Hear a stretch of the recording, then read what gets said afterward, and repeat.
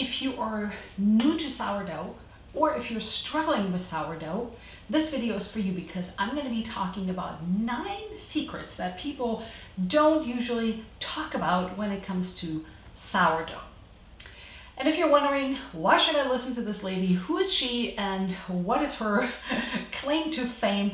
I grew up in Germany and I cannot remember ever my mom starting to bake with sourdough. In other words, she's always been baking with sourdough ever since I can remember, and we have a family recipe that we use for our sourdough starters and for our sourdough baking. So I've been baking with sourdough for some 40 years. I also spend a lot of time reading books and educating myself on sourdough, and here are the 9 secrets or little myths that I want to dispel. The first one, and I love this one, is there are a lot of people who will sell heirloom starters, sourdough starters that are 150 years old, Gold Rush, San Francisco sourdough starters, and I'm not trying to diminish those sourdough starters. I think they're great. People have been baking with them for decades. However, once you buy that sourdough starter, bring it into your kitchen and have baked with it 4 times, or you've done 4 discards and feeding if that's your method, it will be completely different from the one that you originally bought, because there are wild yeasts in your kitchen. It depends on the flour you're using, it depends on your water, it depends on so many variables that yes, it can be good to get an established starter to get yours going, but this idea that you will continue this tradition, it's not quite accurate. And the other thing is that you can read as many books as you want and you can get really good instructions, and most of them tell you exactly how many grams of flour and water and the temperature and the time. However, your very first sourdough starter will always be the most challenging to make. I just talked about the ambient wild yeasts in your kitchen, and since if you don't have any experience and since you don't have a history of baking with sourdough in your kitchen, you may not have cultivated those wild yeasts in the air. And so once you get your sourdough starter going, the subsequent sourdough starters will be a lot easier to make. And that leads me to the next point, and especially if you're new and especially if you're confused or frustrated because you can't get your sourdough starter going, is do not give up.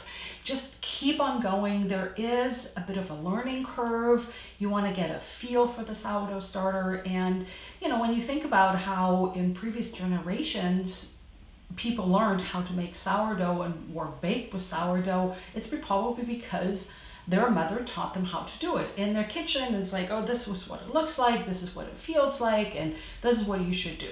And these days, if you don't have that, in the absence of that, you're going to rely on books or on recipes to teach you certain variables and say, okay, so you need this and that and that and that, because they can't really show you what the sourdough starter is going to look or feel like.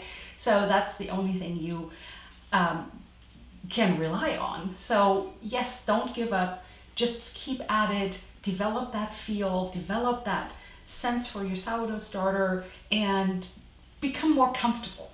The other one is, I feel like there's a lot of pressure to come up with a perfect sourdough starter, and we've all seen those pictures, and this one is actually not quite active yet. It's I've done something to it. I've actually I have a method where I keep most of it in my refrigerator and I pinch some off, and I added some flour and some water. I don't measure anything, and I'll tell you in a little bit why I don't do that. And I need to put this back on my heater so that it can actually get, I mean, there's some bubbles here, but in essence, this one is not quite where I want it. However, you've seen those photos of sourdough starters overflowing, and that's great, but I think it's overrated that you need this, you know, big expansive sourdough starter, because yours can be a little bit more sluggish and you can still bake with your sourdough starter and make good breads. If you're very new and you're still like, oh yeah, that's all great what you're saying, but I'm still a little confused, or I'm still really frustrated and I have not been successful in the past, I actually get so many questions about sourdough baking and making a sourdough starter, maintaining a sourdough starter, that I decided to make an online course all about sourdough. And I have a very simple, easy, fail-proof method that I'm teaching, and you can find the link in the description box below this video if you'd like to learn more. But so many people have been successfully baking sourdough breads and making their sourdough starter after taking this course. Which brings me to my next secret, and that is you do not have to discard the sourdough starters, and you do not have to feed continuously your sourdough starter in order to maintain a sourdough starter. I have a very popular video which I'm linking here, and I'm putting the link in the description box so you can check that out. It's actually super simple, and you can just bake on demand, and you won't have a sourdough starter on your kitchen counter waiting for you to do something with it. Having said that, you don't have to become a slave to your sourdough starter. You can create the sourdough starter that is super flexible.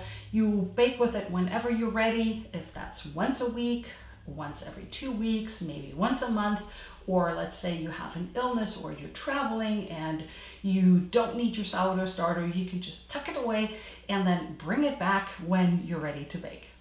Here I have a sourdough bread that I recently baked, and it's a little bit older, but this is what I just had. And what I wanted to tell you is you do not need big holes in your sourdough bread to have a very good sourdough bread. And the reason I'm saying this is because I grew up in Germany. This is the sourdough breads you get in Germany, and this is the sourdough breads that people bake in Germany. So they have a much tighter crumb. They don't have the big holes because Germans also spread butter on their slices of bread for open-faced sandwiches, and it's actually not super practical because the butter will disappear in the holes.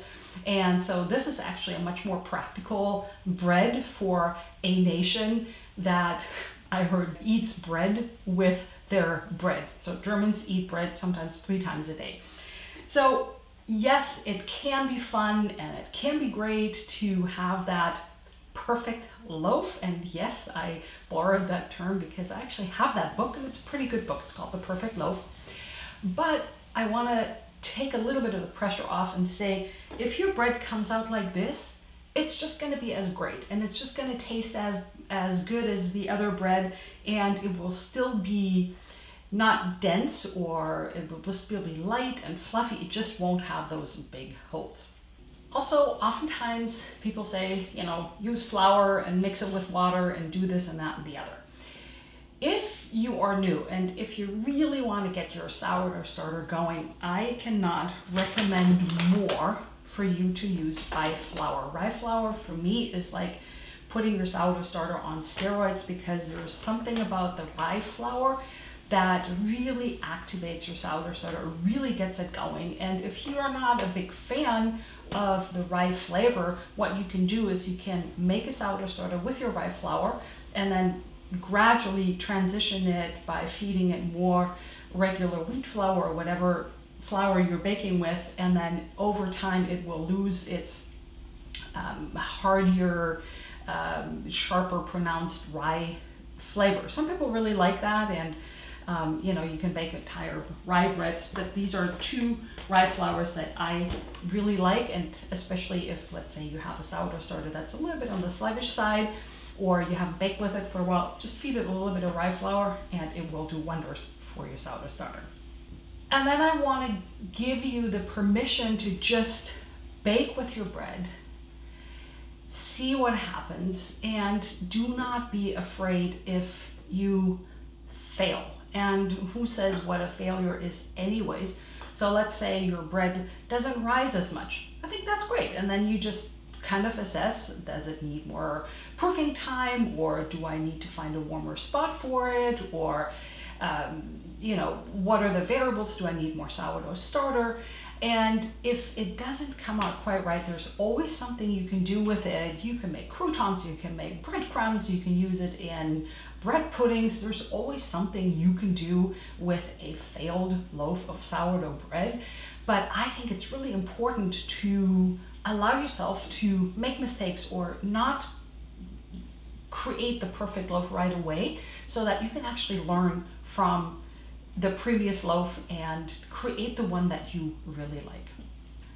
I also have a recipe of a really easy sourdough bread, and in this sourdough bread I add a pinch of yeast. Now there are other sourdough purists out there who will say, but then it's not a pure sourdough bread, and I beg to differ, because all people had for thousands of years was sourdough starter. And then they were able to isolate the yeasts, which are part of the whole microbial makeup of your sourdough starter, and create like 2 or 3 strains of yeast that are very reliable for baking, and that is your baker's yeast. So yeast is part of your sourdough starter culture, and I don't think there's anything wrong if you are not quite sure, is my sourdough starter ripe enough or is it too young to bake, and just add a little pinch of yeast to your loaves. And then with the next bread, you can still try to make it an all sourdough bread and omit the yeast.